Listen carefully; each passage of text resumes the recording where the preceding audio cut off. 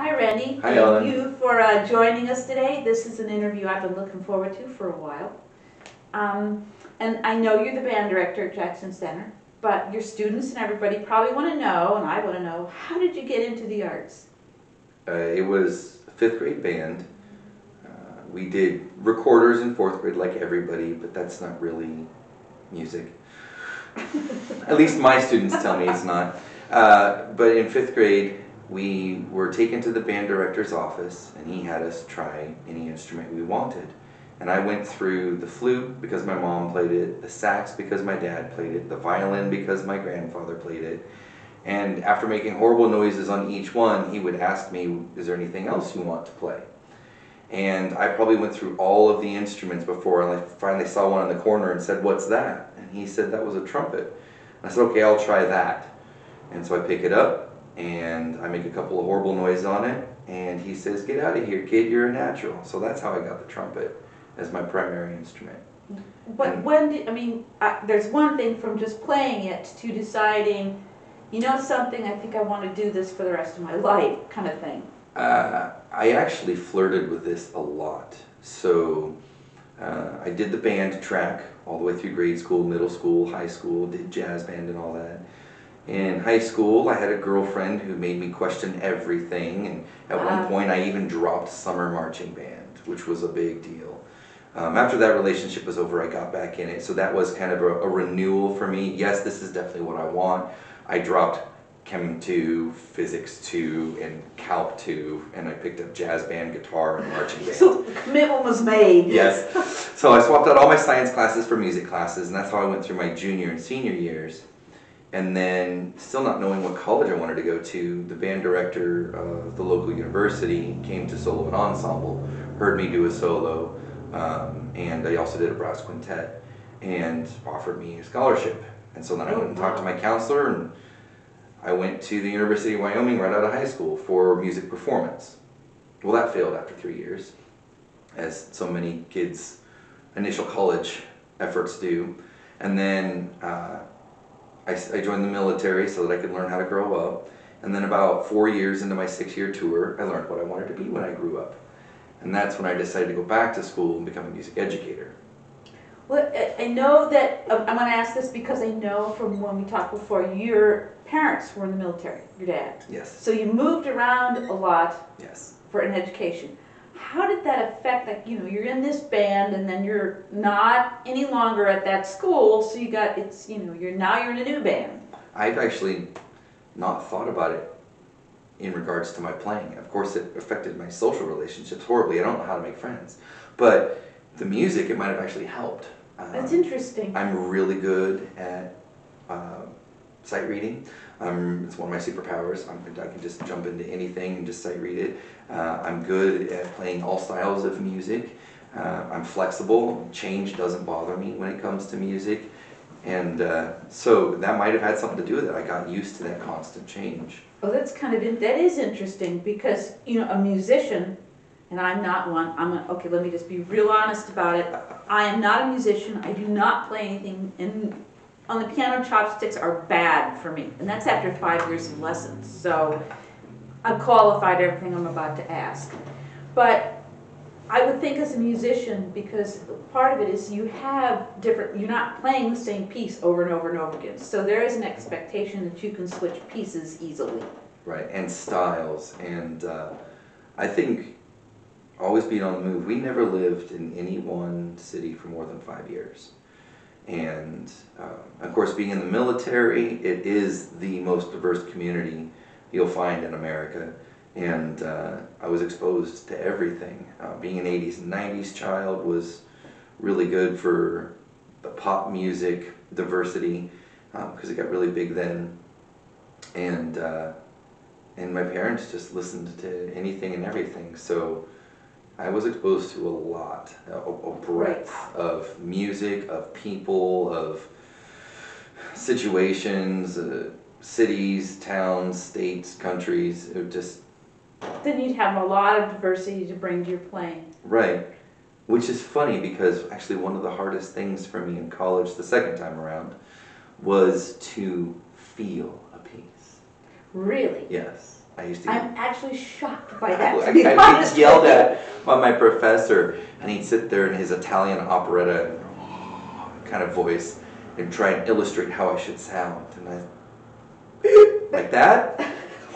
I'm sorry, knowing you, I cannot believe that you had trouble feeling a piece. That just blows my mind. I get too much in my head, and I'm a very rational, analytical, critical thinker, so I think, well, I have to start the vibrato here, and it has to be at about 30 hertz for the beginning 1.6 seconds, and then I need to up it to 45 hertz, rather than just feeling the glide into it. So he actually solved a lot of my feeling issues by making me sing my lessons. I actually spent more lessons in his studio singing than playing my trumpet. I've actually heard that. I've heard professors do that with their students, and I didn't actually know why they did it. It really helped. It really did, because, well, one, it's not my primary instrument, so I'm not hindered by all the things I think I know about it. And two, I was completely uncomfortable with it, so I had to go way over the top to make anything translate from my head to what people were hearing. And then that's what really helped me translate the emotion through my horn as well, because I realized I thought I was conveying emotion, but I was just kind of squeaking out a little extra volume maybe. Not really. It wasn't enough. Because you can be a technician and not an artist. Right. And it doesn't that it isn't pretty. It's just that it doesn't carry that same emotion. It doesn't carry the, I guess, let me put it this way. When people come in and they look at a piece of visual art in our gallery, sometimes they'll see a piece and everybody sees maybe something a little different, but they catch the emotion. Yes. They're like, oh, this is kind of sad or reflective or something. And to be able to catch that emotion means that the artist had to be able to put it in. Right. Even though the pictures they got out of it were different, they got that emotion. Yeah. I think that's one of the more powerful aspects of art. It is. The emotion is everything. It's taking a moment in time and translating it into emotional sound or emotional vision or something. You ask people about their relationship with music, and very rarely do you get, eh. Oh, that's true. That's true. Almost always it's, I always got to listen to this one artist right before I go to bed, or when I'm feeling down, I put on this song, or this is my soundtrack for summer, and I love these songs. You got to roll down the window. And case in point is movie scoring. I mean, the whole point of movie scoring is to heighten the emotion of the moment that the visual is giving you. And so you have all this emotion that you put into an instrument, and I happen to know that you teach high school band at Jackson Center.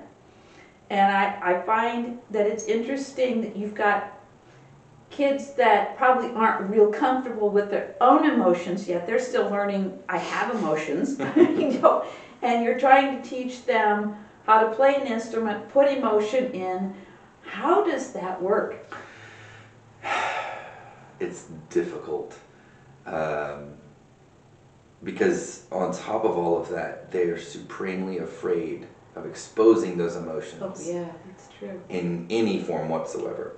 I find for my band, it's pop music or pep band music, marching music. They love it. Yeah, the newer the song, the more they love it. And they find arrangements that just speak to them, or songs that just speak to them, and they can get into it. And their favorite time throughout the entire year, almost without exception, is during basketball season. When they're in the stands, playing through songs that they know, full volume, and just going for it. The joy, the exuberance. Yes, they love it. They get fired up. It makes them feel powerful. And we're lucky that we have a lot of kids on our team over the years have come up to us just spontaneously to just say how much they appreciate having us there. And we thought, maybe they're just being polite or political or whatever. And it turns out they're not. And the proof was after COVID, We got cut from half the games of the season. So the more popular games, the ones that would bring a lot of guests in kind of thing, we actually were not allowed to be at those games so that they could have more of the audience come in. And I got one senior who's actually in my music technology course. He's a senior basketball player, and he says, "It's just not the same without you. I need the pep band there. It gets me fired up." See, I think, to me, I guess maybe the theme for me, because I've been going back to class. Yeah. So, in all the and I'm taking Middle Eastern studies, and I'm taking things you just would not expect to find necessarily art. But it always comes back to, you know, some form of art, some way or another. People were concerned about this photograph, that it might be showing this. And I'm thinking to myself, the arts are way more powerful than anybody gives them credit for. Absolutely. And sometimes with these kids, and you don't have just high schoolers, you've got them from fourth grade on. If they ever understood the power in what they're doing, that the arts are an occupation to really make a statement. They're an occupation to really, it's their time to put their vision out. And I don't know that kids get that today. We're working on it. We have a fine arts night at our school now in February, and we have 3 stages. So we have the main stage, the little elementary stage around there, and then just a makeshift one that we put around another corner. And we have performances going every 10 minutes on all 3 stages. We'll have drama performances, little improv sketches. We have show choirs. My bands are doing their winter concert makeup at the fine arts night. So we didn't get to do our winter concert in December, and there's no way to find a date with musical and basketball season going on to squeeze a makeup one in there, but we already have this fine arts night, so they get to play on the main stage for a lot of different people. And then throughout the entire building, these 2 wings that we use, we put up all the visual art. And then there's a silent auction throughout the night, and we have things going up on the video screens. My music tech classes put out their offerings. I usually have 1 performance on stage, and we'll have a couple of stations where people can play with the gear and make beats and have fun. So it's a great time. And when we first did it, I think 3-4 years ago, we had only the hardcore kids were getting involved, right? Now, I mean, I look at kids like my 5th graders, my junior high kids who've only they're just kind of getting comfortable with their instruments, and I say, okay, this is coming up, who wants to do it? And there's always someone who says, well, can I play something else other than what I play in band? Of course. You can play guitar, you can do whatever. Oh, I love that. What's fun is these kids already have their artistic thing, but maybe it's not expressed in school, in band, and they want to bring it, so then we offer that venue for them to bring it, and it's just nice to see them really getting out there and opening up, and I would have never had that kind of courage. Well, I mean, I know I wouldn't. I'm sorry, I know that. You mentioned music tech, and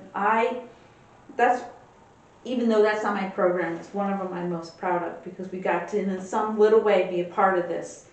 And I want you to explain, because I think that you are the only music tech program in Shelby County.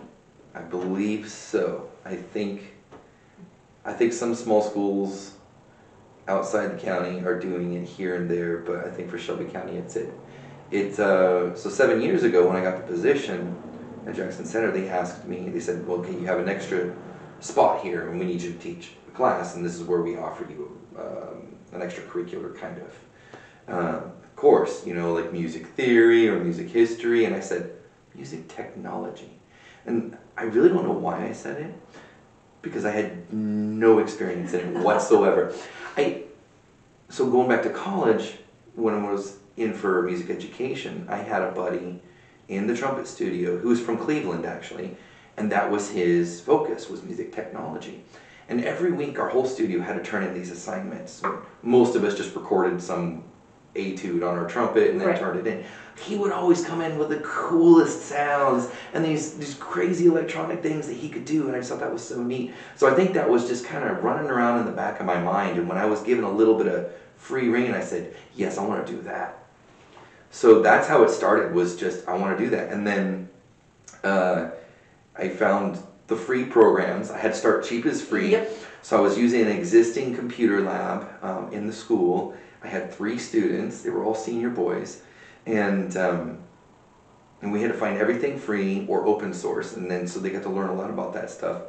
And it was going along fine, but it was actually when I came to you for the instrument program, rental program. So Susie had sent me to you and said, okay, go talk to Ellen. She's going to get these kids because we have, I think we are the poorest district in Shelby County. I think that you might be right about that. I think we have the highest amount of students in the below the poverty line or living at the poverty level. So we have, I mean, every year I'm struggling to get kids instruments. So anytime a kid quits and then their parents say, I'm going to donate the instrument, thank you.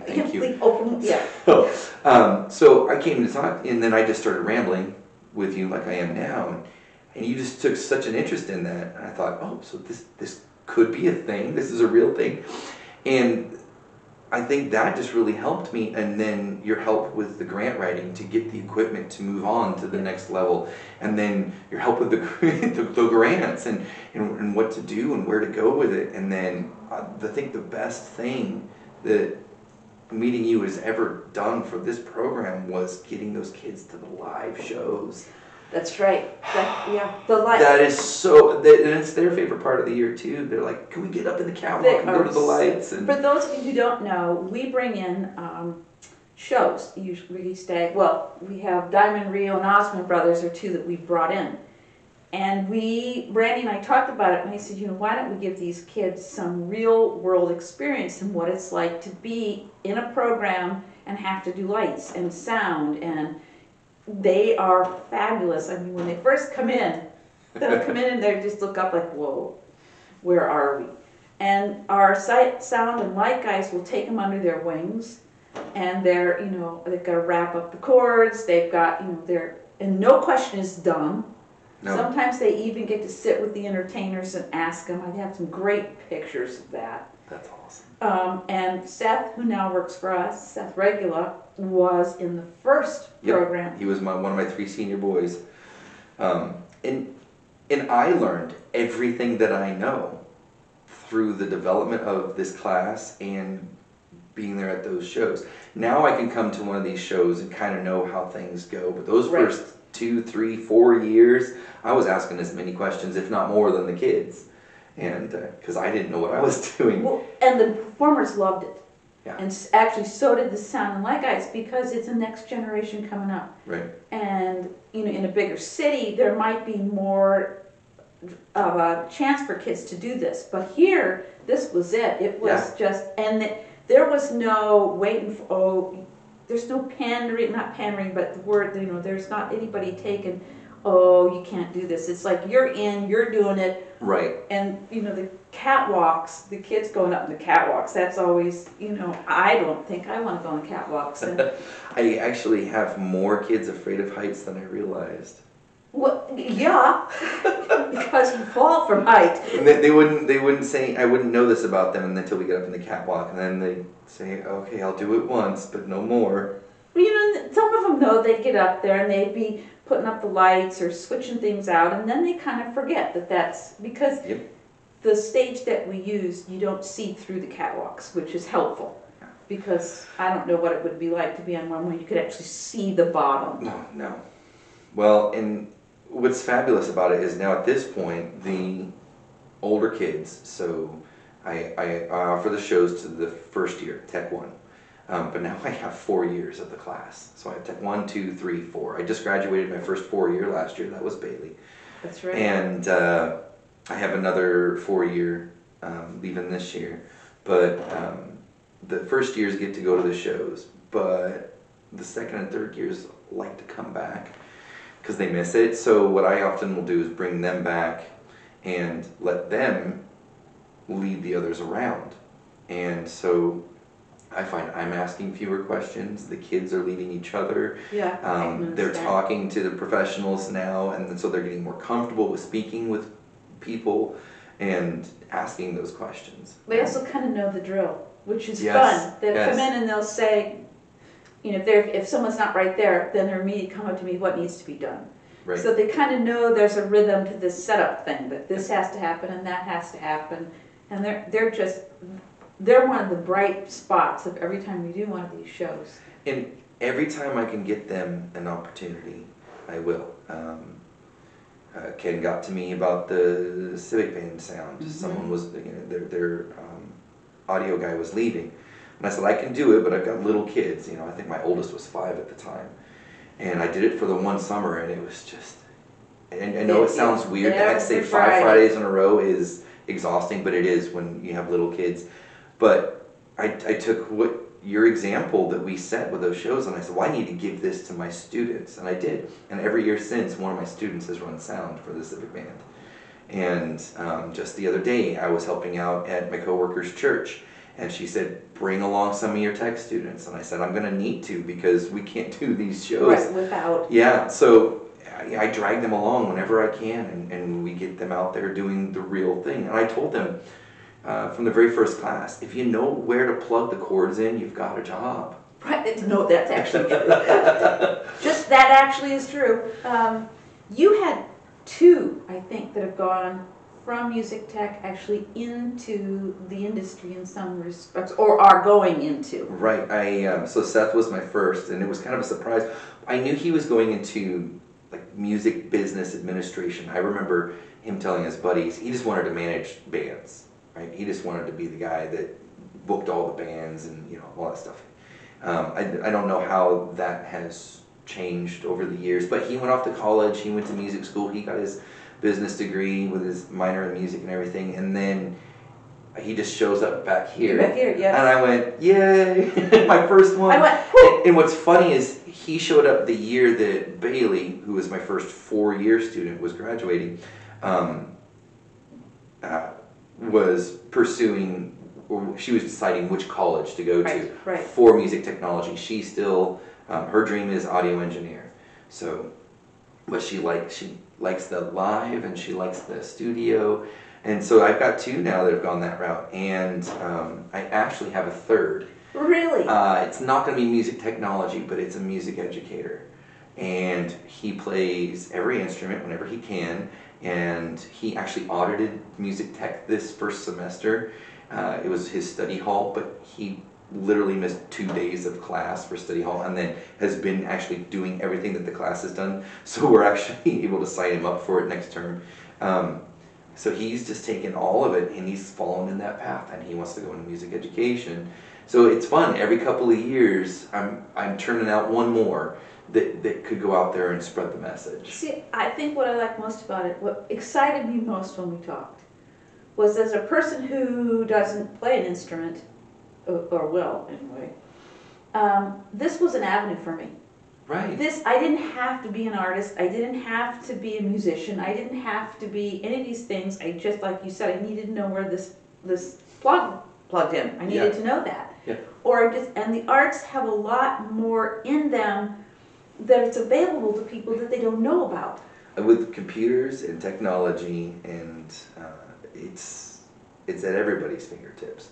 And that's why I think the music tech was a good choice rather than the other alternatives, because I have kids who can't play their sax to save their life, but I listen to their beats on SoundCloud and I'm blown away. Right. They can't read music, or they won't try to read the music, but they have something in them, and it's more easily expressed through that electronic medium that they know and that they grew up with. And so I remember when the quarantine first hit, I had no software to send home, and most kids don't even have a computer at home. No, I didn't so even how think was I going to about teach? I found an online digital audio workstation. I found an online piece of software that allowed you to create beats, and that simulated what we were doing in the class. And I even showed them. And so I would do little tutorial videos, and then I'd post those on Classroom, and it would be me going through it. But I did my whole first beat on my cell phone just to show them, look, you can do this. It's all the same skills, it's just a different format. Right. And so we were able to pick right back up, and every week they were still submitting a project. They just had to use a different DAW, and it was interesting. But You We know, can just cut. I miss the kids at the shows. I miss live shows. I miss the kids at the shows. Yeah, and as you know, because I have to keep telling you, we've rescheduled that one. Yeah. You know, we may miss a whole year, which I'm very sad about. That's not going to happen, particularly for the seniors. Yeah. You know, now maybe. We don't really know. The pandemic has been an interesting thing to get through. Yes. There is one other little program that I want to ask you about, because it's yes. a little, it's again, the thing I love most about Randy is that he's innovative. There isn't, I mean, if I have a crazy idea, one of the first people I think about is Randy. It's like, oh, he won't say you're out of your mind. He'll go, let's think about that. And then before you know it, we've got this plan and that plan and this, that, and the other thing. And we had a donor, Mr. and Mrs. Kemp, and he really wanted kids to have harmonicas. And I ran it through a couple other band directors, and they sort of gave me this look that told me right off the bat, don't call on them. So, of course, I do what I always do. I called Randy. I said, how do you feel about harmonicas? And just this winter, we were able to provide a book and a harmonica to your, what, 4th and 5th graders? Fourth and fifth grade, yep, it's a general music class. How's that going? They love it. Well, 4th graders love any chance to annoy their family. And so that's how I get them hooked. That's the prevailing wisdom is don't send kids home with instruments because they won't come back. Well, how do they practice if you don't send them home? Right, so I made the bold decision to try and send the recorders home this year in preparation for the harmonicas coming.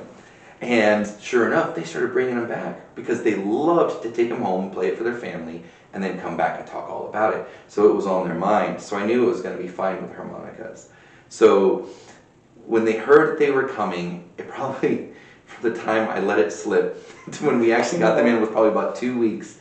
And it was 2 weeks of nonstop. When are we getting our harmonicas? When are we getting our harmonicas? And then the next class, so I'm done with the 4th graders and I go on to the 5th graders next term. They were asking a week ago, so when do we get our harmonicas? I said, love that, when though. I see you in class. I mean, harmonica's little. It's something they'll have the rest of their life. And it's fantastic because it sounds good almost no matter what you do. And so you can play around on it. And I do remember one big thing from my trumpet professor, which was how we don't teach by ear or anymore in our public music education. We definitely teach. We don't teach by rote anymore. We teach on the page. Unless you have private lessons and you're doing Suzuki method or something, it's all about reading music, music literacy. And pardon. This was no more evident than when I auditioned. When I auditioned for the studio. He had every trumpet player try to play either Twinkle Twinkle or Happy Birthday on their trumpet, given a starting note or in a certain key. And 1 out of the 12 students who auditioned that year could do it. Whoa! So we're talking college students, right? So that stuck with me. And ever since then, I've made it my mission to do call and response with my kids, to train their ears, to get them improvising. And the harmonicas just make it, because with the recorders we would do it, but if your finger slips off a little bit and you get a squeaky sound, then it doesn't sound like what you wanted it to.